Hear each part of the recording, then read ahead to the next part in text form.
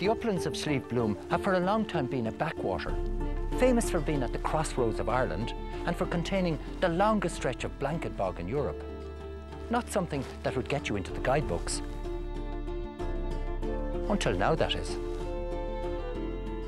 Local initiatives could transform this area into a model for local communities throughout Europe, all looking to attract a rare and precious breed, the ecotourist.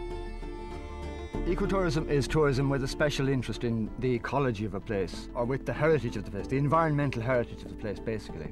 And the kind of people who tend to be ecotourists are people with a sense of interest in environmental heritage, and also with a heightened sense of environmental awareness and environmental issues. So that ecotourism projects are often characterised by a much higher level of environmental responsibility, or sustainability, if you like. Slieve Bloom is an island, basically. It's an island in the middle of Ireland which has managed to retain a tremendous amount of its natural character, its cultural heritage, etc.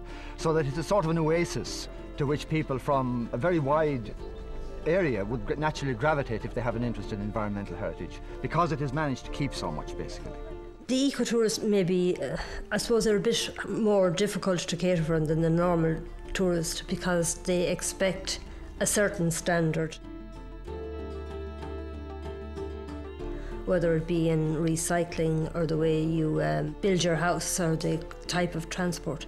But all of those things will help us in our environment, to give us a better environment to live in, as well as making the area, creating a more sustainable product. I think tourism took off very fast in Ireland a number of years ago without people actually planning it.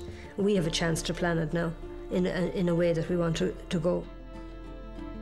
It's going to take time to do this, but it will both benefit us economically and the environment that we live in.